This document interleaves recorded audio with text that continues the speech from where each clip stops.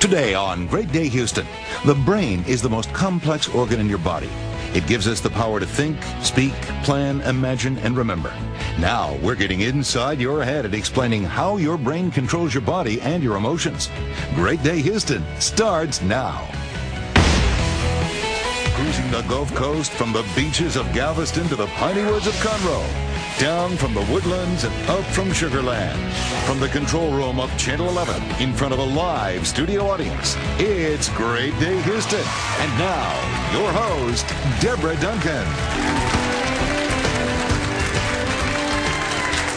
As we get older, it seems we start forgetting all that stuff we learned. The decline can start in our 30s. Is there a way to stop that from happening? Dr. Joseph Hardy from Posit Science says you can keep your brain fit. Good morning. Good morning. Okay, so when we get older, a lot of people think the reason why we start losing things is because of dementia, Alzheimer's. That's something completely different. Right. So in the normal course of our lifespan, as we get older, our ability to pay attention, to focus, and to remember things does start to decline. And that does start as early as our 30s.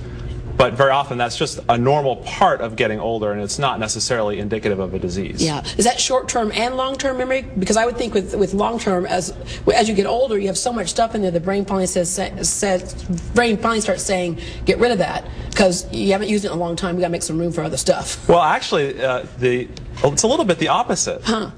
I often get people asking me, why is it that I can remember what I was doing in World War II? Yeah. I can remember World War II very distinctly, but I can't remember what I had for breakfast this morning. Yeah. And really a lot of that has to do with the memory decline that's happening in normal healthy aging is about the ability to form new memories. And the reason that that's the problem, the ability to form new memories is the problem, is that the brain is getting essentially noisy. And so it's not encoding information as accurately as it once did. Okay, so there's a program to keep your brain fit. Explain briefly what it is, and then we're going to talk to some people who are actually taking part in this. Yeah, so Posit Science, we make a brain fitness program, and it's sort of like a set of brain exercises, or a brain gym, if you will, that you can do that will improve your ability to remember things and to pay attention. All right, Pat Patterson is 89 years old. Hi, Pat. Hi. Okay, so you took part in this program, and what do you think? Wonderful, wonderful. What really sold me was they say it'll take 10 years off of your memory age, your brain's age. I need that 10 years at 89.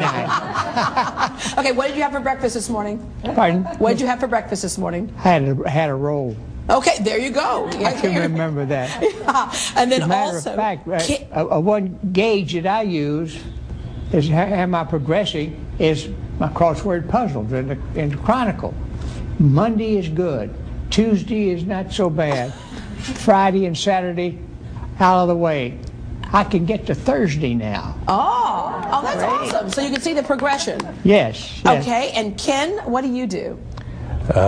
I'm at the conservatory in Woodlands, and it's a great place, and I enjoy being there. And I took the program, Brain Fitness, and it's done dynamic things for me. Absolutely. I used to make mistakes on an exercise where I did 3.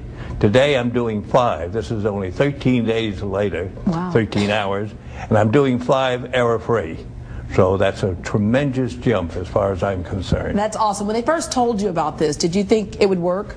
Yes, I had a lot of faith in it, and it's working better than I really thought. Yeah, and you're also 89 years old. That's correct. Amazing. All right, Linda Naroon, you're only 63, but you want to keep your brain active as well. Does it work if the earlier you start doing this type of stuff? Well, I think, the earlier you can get involved with it, the more you can sort of, build up those reserves and really build up those abilities as you get older. All right, and Linda, what are you doing? Well, I'm a provider of the Posit Science, and I have already completed the program, and it helped me. So it is, it helps me to provide it to other people because I know the results, which are quite exceptional.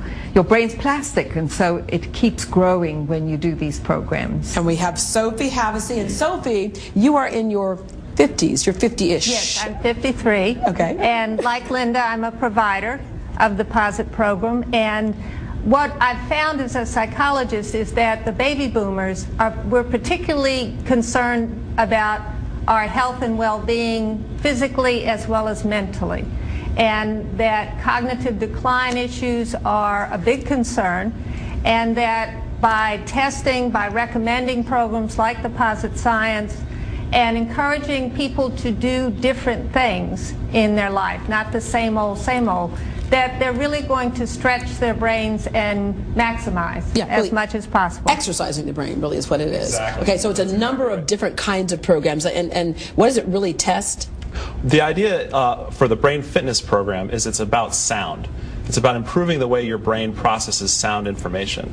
By making it more efficient at listening, it actually is the brain is able to hold on to that information that you hear more effectively, and then hold it down and put it into memory, store it in memory more effectively. All right, thank you very much. We'll be right back.